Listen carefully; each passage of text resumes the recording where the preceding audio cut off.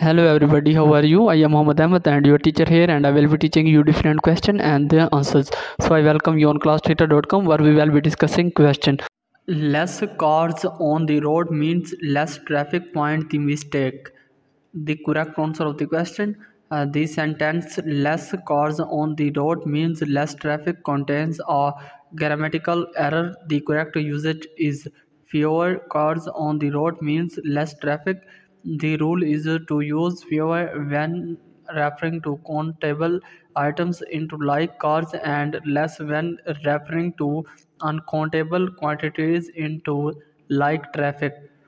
So that's the correct answer of the question. If you have any question, just leave a comment. I will be answering you as soon as I can. Thank you very much for watching the video. Please don't forget to like, share and subscribe our channel. Until next question. Bye bye.